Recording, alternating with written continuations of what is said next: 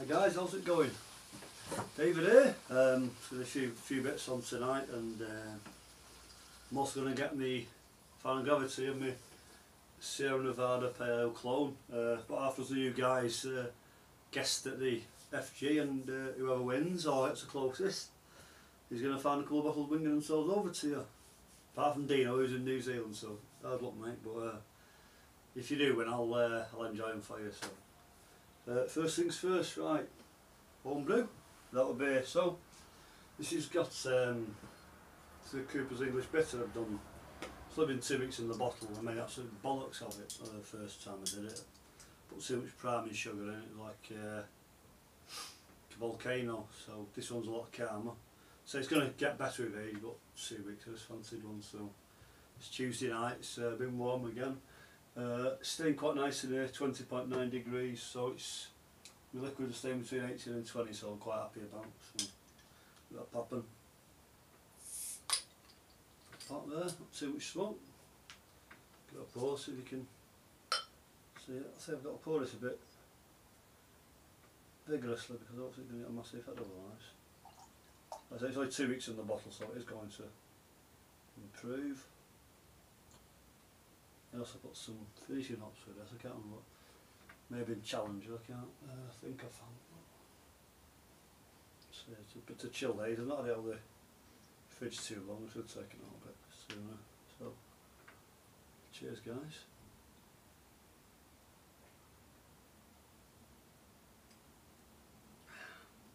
It's tasting really nice, that. I'd say only 2 weeks in the bottle it will get better, so look forward to that. And it's lovely caramelly taste. The smells really nice. It's a bit of lace in there, and it's actually old and glass, so that head is going to improve in time. So I'm looking forward to that batch. So I think I brewed it with beer enhanced on. I also used, if I remember rightly, did it to the Navy 90 or 20 litres. So I've started a lot of my kits now because if you guys realise these alcohol strengths are very optimistic, and I've not had. Well, I'm not saying I've not had one, I've certainly not had more than one. What's been anywhere near the stated finishing alcohol by volume, so cheers. Right, been doing a bit of thinking, a bit of messing about, and I've come up with an idea. I don't know if you guys can put me straight, but I'm pretty sure I've seen, and I've looked on YouTube, and I can make one of these two into a homebrew boiler. So you need the elements and the copper tubing and that. So what I've done, I've bought, been out tonight, I've got the 2 Tesco value kettles, £5, 5 UK pounds each. All the elements alone. So for £10 I should be getting a boiler and a sauce, a few bits of copper pipe and that.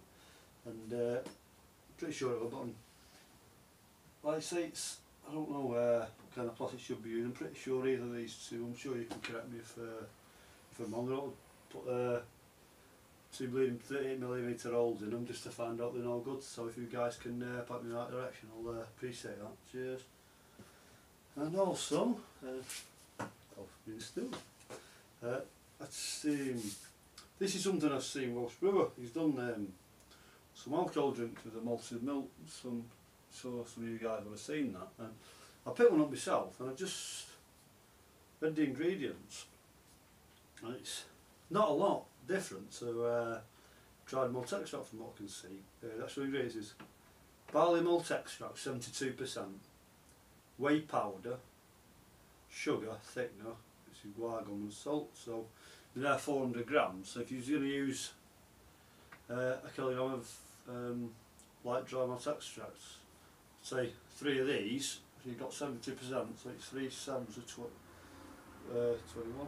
So it's that's not working out right, is it? It's 2/3, isn't it? So it's going to come out more or less at a kilogram for 3 of those, and it's £1.40 a pop, which is damn sight cheaper. We can get the dried malt extract over here, so I might do something with that. I was thinking of doing something like a stout. I mean, obviously it's malted, so it's, you could call it like a milk stout, so I'm toying with the idea of that.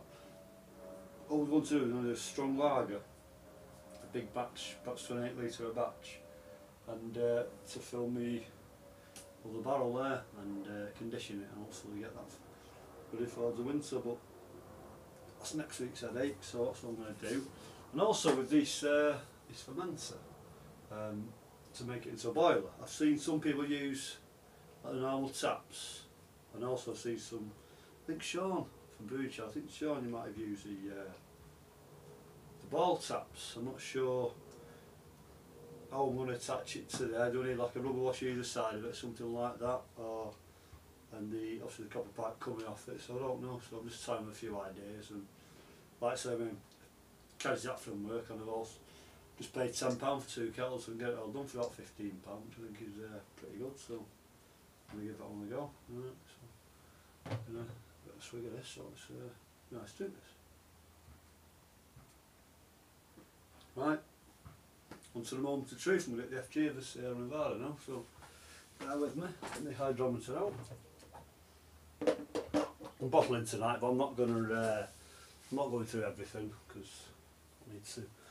Right, so then my cylinder, it's been fully sanitised. I mean, I'm not killing these. It's part of the reason I make it so, but I'm not killing these all the time. I could put a tap on here easily, but it just makes life so much easier with a tap. You're not exposing the elements, so there we go.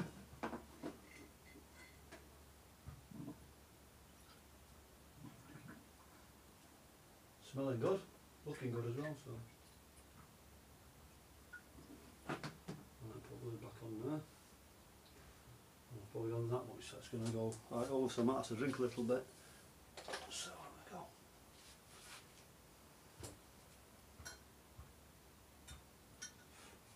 I'll taste a bit of this.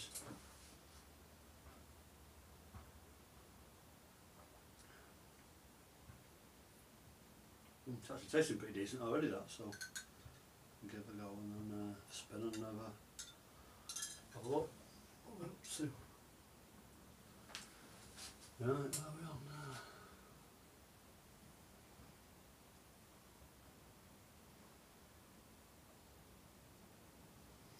I'll put the camera on a minute to 1,000.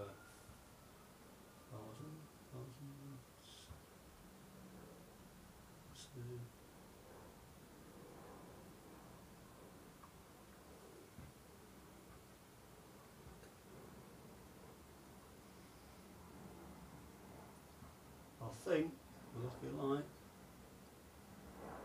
1,011. 1.010. I'll show you guys there. You can see just below the black mark's at 10, so it's just this one below, so it's 11. 1.010. So let's see who's the closest. Got a bit of a crib sheet here. Before you know now, it's well, you'll know anyway, mate. Norfolk Hillbilly guessed at 1.010, so I'm just going to work this final gravity out. Got a bit of a thing here, so 1.046, that's 1.011 times 131. 4.58%, we got 4.6%, so off a Gilbilly. Go away for a couple of weeks, condition them while I'm away, and I'll PM you, get your address, and I'll send you a couple of bottles for you to sample. Well done, mate. I just want to thank everyone who had a go at it. Ants Rogerson, 1.012, pretty close, mate, but lucky. Andy's Pet, 1.014, again, not far off. Dino, tubed in Oz, New Zealand, 1.013. Brewing Shed Dean, 1.010, quite close again, and Homebrew Marty, 1.009. So say thanks all for having a go. It's a bit of fun. I'm going to send you a couple of bottles, and let's hope you enjoy it. And without further ado, I'm going to try this again. Right, I'm going down to the crappy part of bottling now. I've got all my bottles sanitised, I've got my caps soaking, and I've got my capper out there, so I hate bottling, not you guys up to it as well, I don't know. So much easier in a barrel, you only sanitise your one thing, it's just so much easier. But bottles are a lot more flexible, you know, you can condition them better in summer and in winter. So I do prefer that flexibility aspects of the bottle, but for the old pissing about. Plus when I start sending these barrels out, there's beer mail anyway, so bottles are the one to know, so I'm going to bottle that. Cheers for watching, guys, appreciate all your support and your comments, and if I don't hear from you before, we're away for a couple of weeks, so have a great couple of weeks yourselves, and pleasure to share these things with you, and I like your videos as well, so thanks for watching, guys, and take care.